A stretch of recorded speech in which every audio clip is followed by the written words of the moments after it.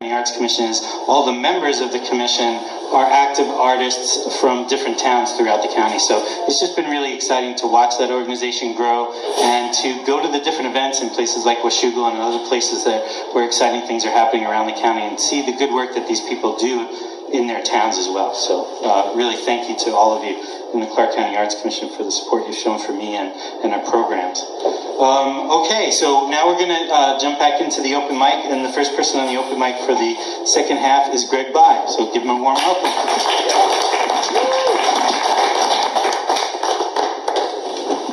Let's see, can you hear me? I'd like to begin with a revision of a poem I read the last time I was here in August, in memory of Scott Kilman, rendered in traditional behind-the-podium style. I really don't care about Teresa of Avila, or Scott Kilman for that matter. I do care about the performance you prepared, because you care about them. There are no do-overs in improv. This is not therapy. It is you and your performance. Deliberation. Check it out. Find the space to create.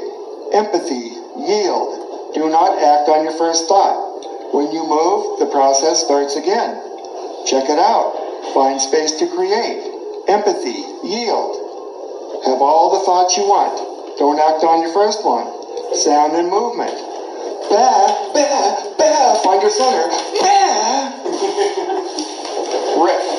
The way we generate script. Dialogue and narrative. Energy and rhythm, think jazz.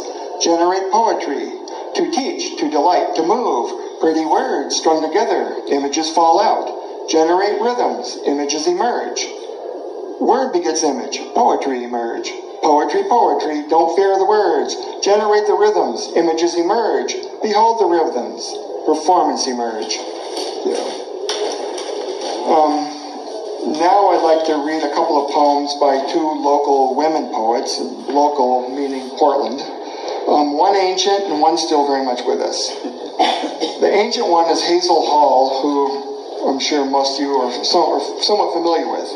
An invalid confined to a second-story room of a house in northwest Portland, who wrote poems about her needlework, the people who walked the streets below her home on 52 Lucretia Street, and her existential condition. Here is a brief introduction to Hall's selected poems written by Beth Bentley.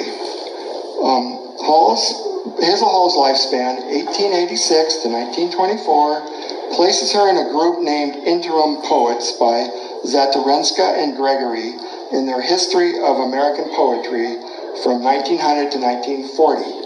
Such poets as Lizette Woodworth Reese, Adelaide Crapsey, Louise Grenet, and Sarah Tisdale fall into this category.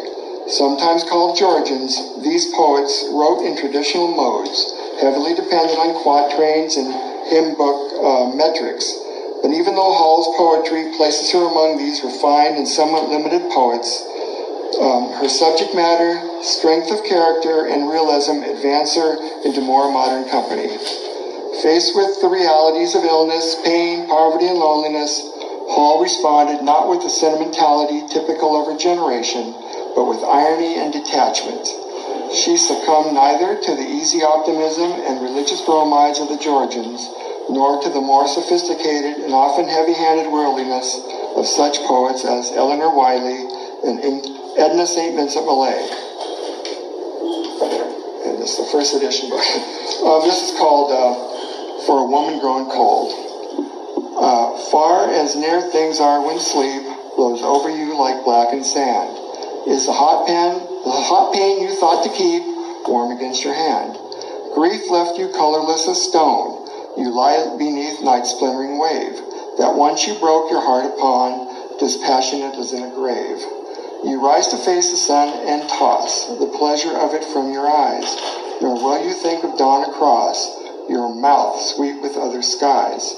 You feel your thin blood pulsing where it moves unheededly as rain, content to find the chill breath there, cold is easier than pain. Okay, and the modern local woman poet is Carol Trevor, a published poet Carol is also a visual artist who taught for several years at Portland Community College. Such subjects as paste up and other graphic arts. In full disclosure, Carol is my aunt.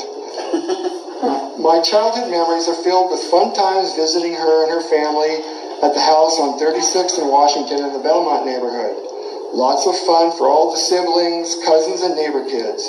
Quite often I would leave with my face painted like a vaudeville performer.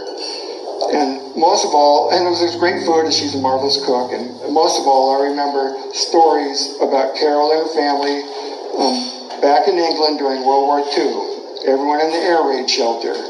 Everyone except Uncle Jim, who was a home defense bomb monitor. He'd stay outside and chart where the bombs landed.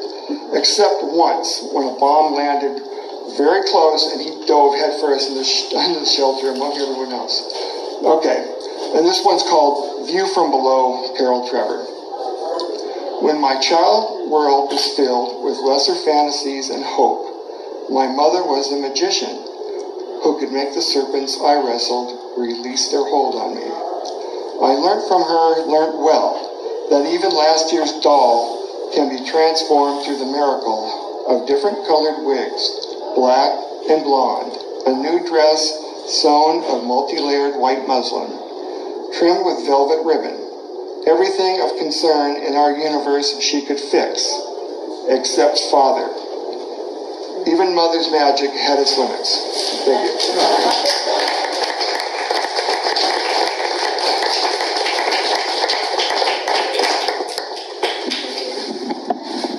Thank you for that, Greg. I think a lot about how we have to write our own cultural history, and we have to keep our cultural history alive. We can't count on other people noticing or doing those things. And so I really appreciate that you read those poems by those other folks and just got those names out into the air. I didn't really know about Hazel Hall, so thank you so much for doing that on their behalf and for our benefit. I appreciate it. Okay, and next we are going to hear from Christine Lamb White. Welcome her to